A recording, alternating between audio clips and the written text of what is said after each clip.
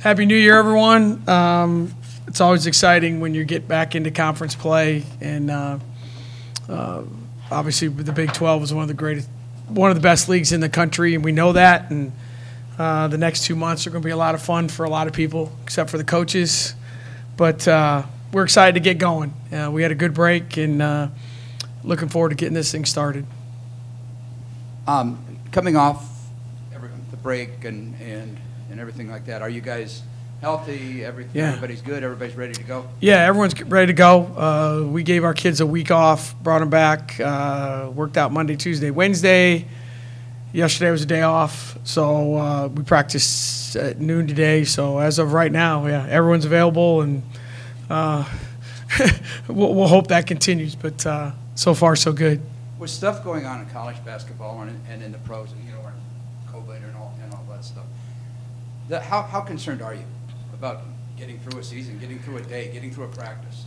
Yeah, I think we're very concerned.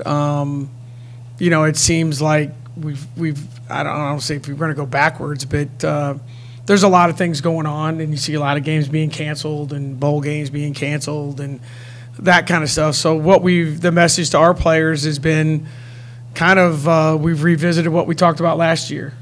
Control what we can, celebrate every day that we get to practice or play, and we'll see what happens. Hopefully that's the case, but there's a lot of pieces to this that are confusing to a lot of people, but you feel bad for the players and who can't play, but there's a lot of things we don't have control over, but hopefully we're doing our job. We did it last year, and I thought our kids handled it great, and hopefully we'll do the same this year. Just one more thing. What's your percentage of vaccinations or whatever? Almost all of our people are vaccinated, not everyone. That includes everyone in our program. Yeah, the people that I get, our entourage, the people that get on the planes when we go places. I don't know what the percentage is off the top, but it's a very small number that are not vaccinated. Coach, this team's already, I don't want to say accomplished a lot, like the season's over or anything like that, but with down Danae and without Nye and Maggie playing just a slim amount of minutes, what's it say that they could do that with the lack of depth, and how excited are you to get those pieces back as you go into conference play? No, I think, you play the games that are in front of you, and I think the non-conference portion of our schedule, I thought our kids did everything they could. We lost one game to a team that's obviously proven to be really, really good. LSU won at Georgia last night, and they've only lost one game. We won our games in the state, which is important to us. So I think overall we've done a lot of good things. Obviously the level steps up, and it's every night now. There's not the games that you kind of can get through. It's like I told our players. It's we start out with 4 games in 10 days, and our league is as balanced as it's been in my time here. And so you embrace that mentality and how you prepare. The basketball season is 9 months long. Most of it's over for as far as the calendar goes, but 2/3 of the basketball season is over, but we still have 2/3 of our games left to play. And to me, this is, for them, that's the best time. Practices are shorter. It's all about playing games, but you're playing really good teams every single night. So we're all probably in the same boat getting started, and hopefully we're ready to go. And then how did Nye and Danae do coming back into practice, getting back in the swing of things? Danae's not practicing yet. She's working out. She's going through all the rehab stuff, all the boring stuff on the treadmill and in the pool, and all the stuff that you can do actively that's not on the basketball court.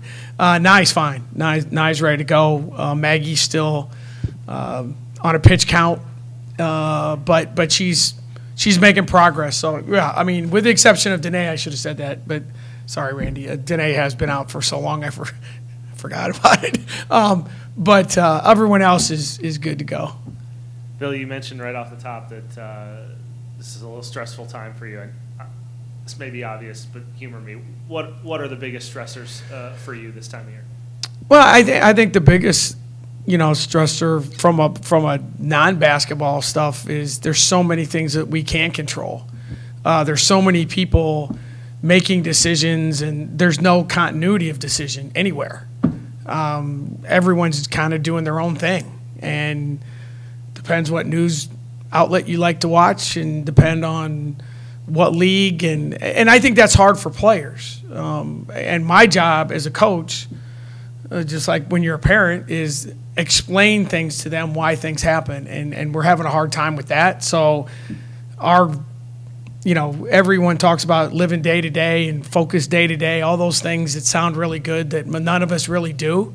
We have to. Like, our focus has to be 12 to 1:30 today. We get to practice. So let's practice. And then tomorrow morning, do it again. It is frustrating. It's hard.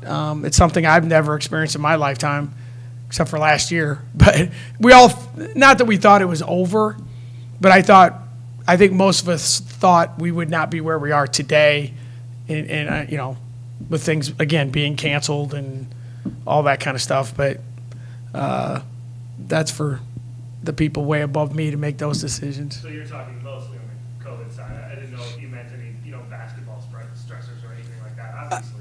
Yeah, I mean, the basketball stressors are always, is your team as prepared as they need to be to go into the Big 12? Are we at a point, because you're not going to get to practice a whole lot more. I mean, basically what your team is, barring any injury or funky, this is your team now. There's no more long practices, evaluation.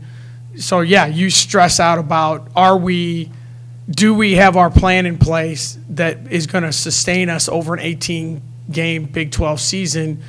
Again, in a year where in the past it was Baylor was going to win the league, and you tried to figure that out, and there were maybe a couple teams that you thought you could beat. That stresses us out more, because that is not the case this year for the first time in a decade, maybe, in our league on the women's side.